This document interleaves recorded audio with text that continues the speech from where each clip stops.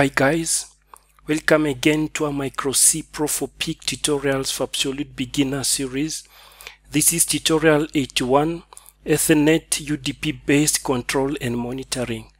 In tutorial 79 and 80, we learned how to control any device connected to a PIC microcontroller from a remote location using a simple web browser from a PC, a tablet, or even a mobile phone anywhere in the world in real time. We designed a simple web browser to control a motor and a light bulb connected to our PIC microcontroller using relays. By clicking on the buttons on the web browser, we could switch on or off the light bulb and the motor. In this tutorial, we're gonna take this further. We're gonna design a PC GUI software using C# to control a motor and a light bulb. We're gonna also read periodically and display the temperature and plot a real-time chart. With a graphical user interface software, the possibilities are limitless. We could easily create some sort of SCADA system by directly interacting with devices such as sensors, valves, pumps, motors, and more through human-machine interface or HMI software. We can also easily record events into a log file, send notification messages by email or SMS, or raise some audible alarms. This is our graphical interface software. These are the devices connected to the PIC microcontroller. We've got a light bulb, a motor, and a temperature sensor. We've got a simple menu. You can click on connect to connect to the PIC microcontroller, acting as a server using UDP protocol. We've got settings. You can change the skin of the application. The coffee skin. We've got blue, green,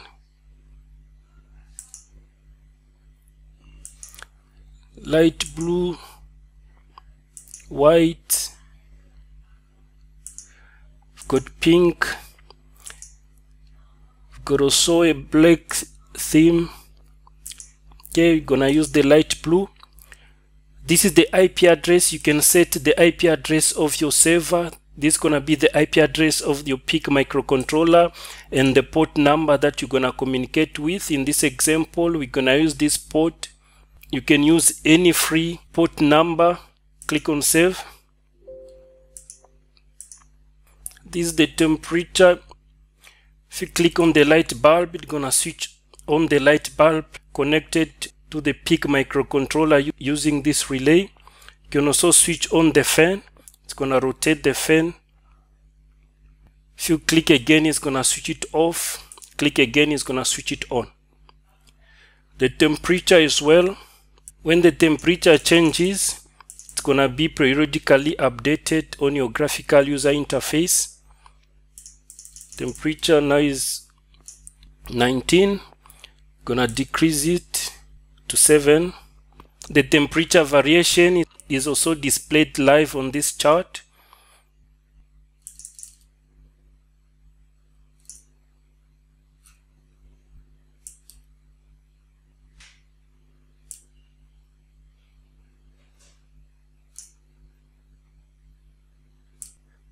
The schematic is the same as in the previous tutorial. We just added a temperature sensor, the LM317, to analog 0 of the PIC microcontroller. You can easily create a PC board for this project, as we have learned from our PC board tutorials. This video was sponsored by PCBWay, a Chinese-based PC board prototyping and assembly with super quality.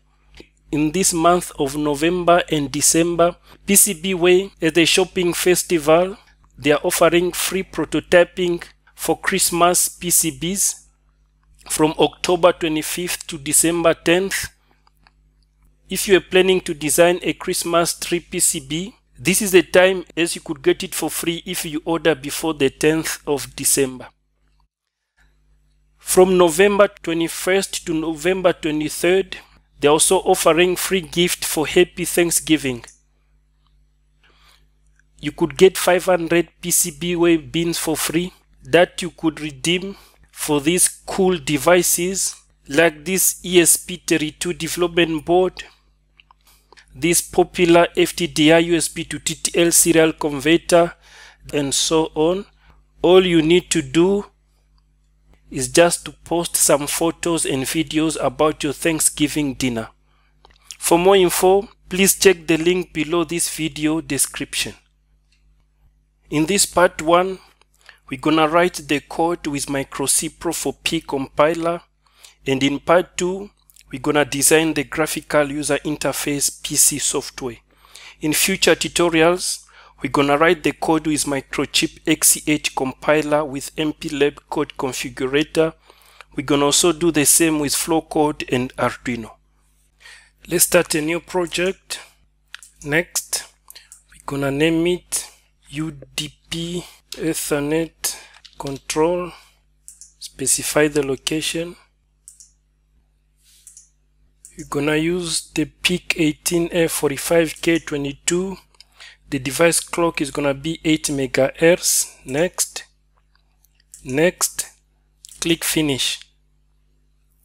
We're gonna write some few comments about the project. These are the definition of the ENC28J60 Ethernet controller. The chip select pin is gonna be connected to RC1 and the reset pin to RC0. You'll have to give a MAC address to the Ethernet board. This is gonna be our MAC address, and this is gonna be our IP address. We're gonna use 192.168.8.5. This is gonna be the IP address of the PIC microcontroller. It has to be in the same range as your local network. This is gonna be the IP address of the remote PC. It's gonna be 192.168.8.103. And if you intend to set up connectivity beyond your local network, then the DNS, the gateway, and the subnet mask must also be set here. In the main loop, we're gonna define some few variables. These are the variables we're gonna use for analog to digital converter. We're gonna configure port A as analog. This is where we're gonna connect our analog sensor on port RA0. We're gonna configure port C as digital input output. For our Ethernet controller, port D, we're gonna configure it as a digital input output. This way we're gonna connect our relays. We're gonna configure port D as output. We're gonna clear it, and we're gonna configure RA0 as input pin. We're gonna start by initializing the SPI, and then we're gonna initialize the Ethernet module. The next thing, we're gonna initialize the ADC. Then in the while one loop, this way we're gonna process data continuously. We're gonna use the SPI Ethernet do packet to process data continuously.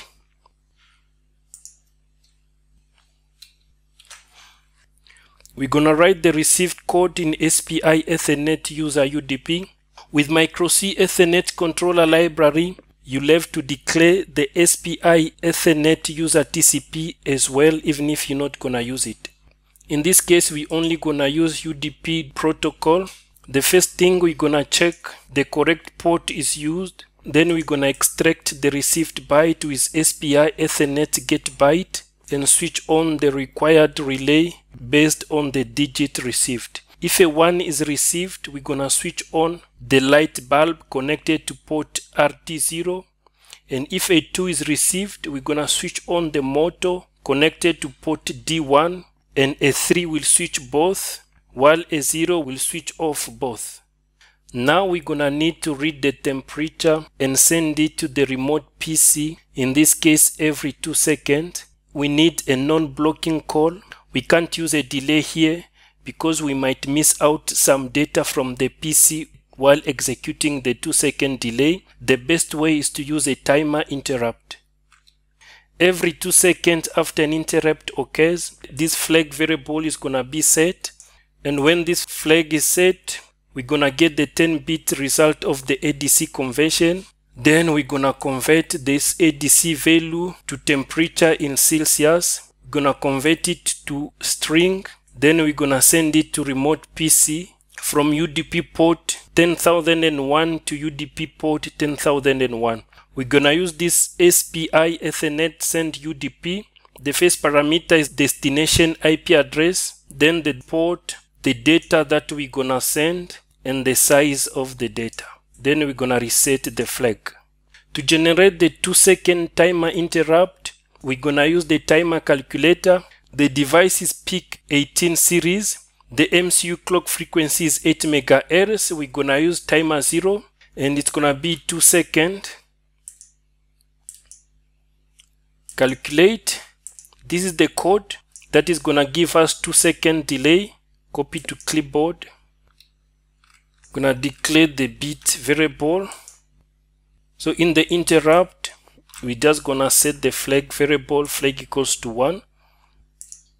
The main loop, we're gonna reset the flag variable. Then we're gonna initialize timer 0. Let us compile, build,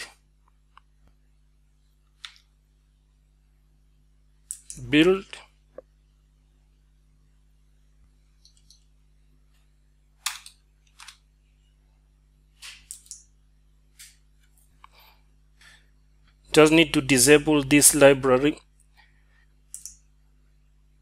not using the TFT screen. Build again, finish successfully. Let us run the simulation. Run. Let us run the PC software. Connect.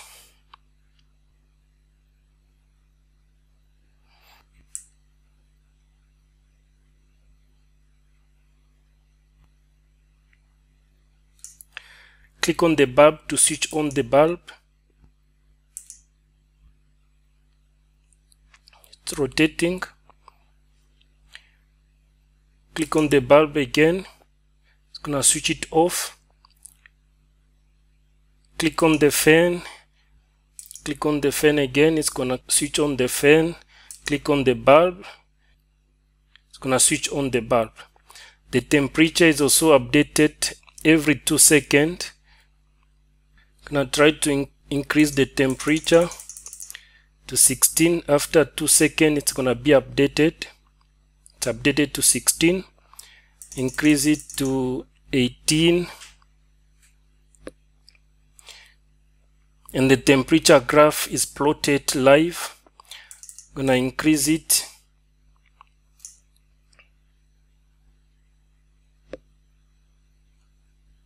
Okay.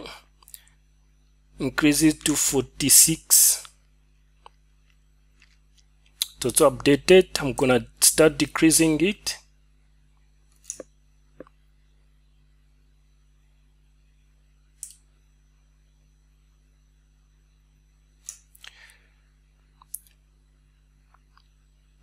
It's updated accordingly. You can pause the graph. You can resume it. Gonna stop the fan. I'm gonna stop the light as well. And that's all guys for this tutorial. In part 2 we're gonna design this PC graphical user interface. Thank you guys for watching this tutorial. Don't forget to subscribe to this YouTube channel to receive more tutorials. And I'll see you guys in part 2. Thank you.